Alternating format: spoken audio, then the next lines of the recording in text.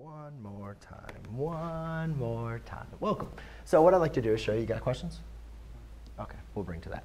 So what I have is y equals negative 3 times 2 raised to the x plus 2. And what I want to do is show you how to graph this by planar transformations. And by planar transformations, we notice there's two different transformations here. We have a negative 3, so that's going to tell us to reflect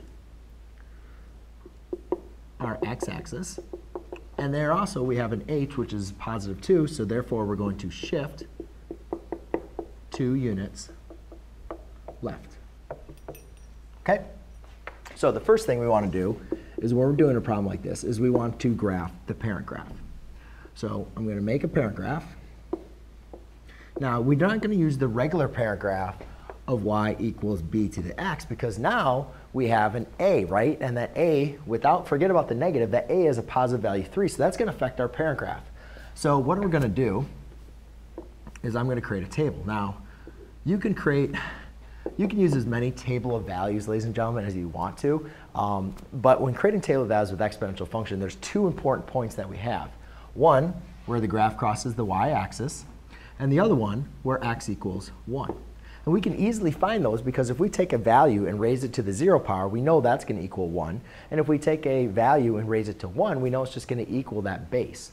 So what I'm going to do is I'm going to evaluate for our graph for each one of these.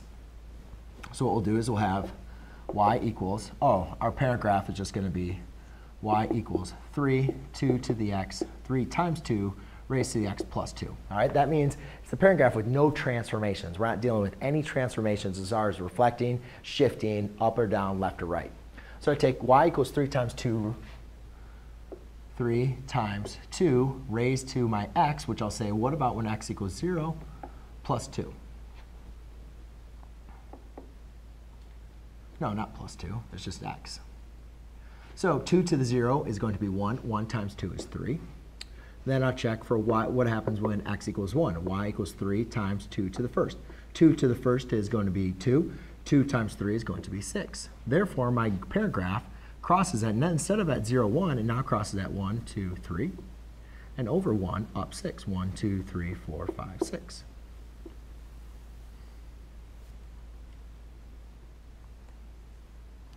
All right, so now what we need to do is now go ahead and determine what exactly are going to be a reflection. Well, if my graph has these coordinate points of 0, 3 and 1, 6, when I reflect this graph over the y-axis, now all my points, instead of being in the positive 2 quadrants for y, they're now going to be reflected into the negative 2 quadrants. So instead of having 0 up 3, I'm now going to have 0 down 3. And instead of going over 1 up 6, I'm now going to go over 1 down 6. 1, 2, 3, 4, 5, 6.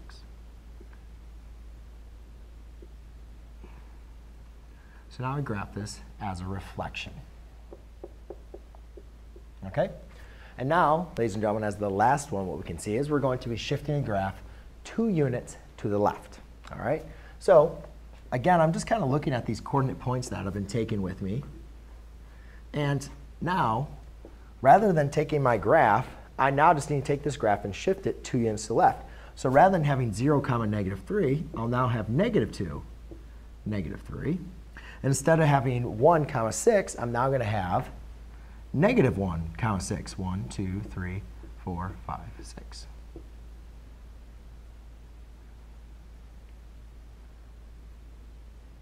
All right? And if we wanted to go ahead and find the y-intercept, again, we could put 0 in for there, and we'd see that it's going to have a y-intercept at 0, negative 12. But that's not something we are counting on in this exact example. The next thing, though, we can determine our domain and range. The asymptote has not changed. All we did was, the asymptote is only going to change if we're going to be shifting our graph up or down. So the asymptote is still going to remain the same. So our asymptote is going to be at y equals 0. Our domain is still going to be, my graph still works for infinite values to the left and to the right, so it's negative infinity to infinity. However, my range is now going to be from negative infinity to 0, as no positive values are now going to be a part of my range. So there you go, ladies and gentlemen. That is how you graph with transformations an exponential growth problem. Thanks.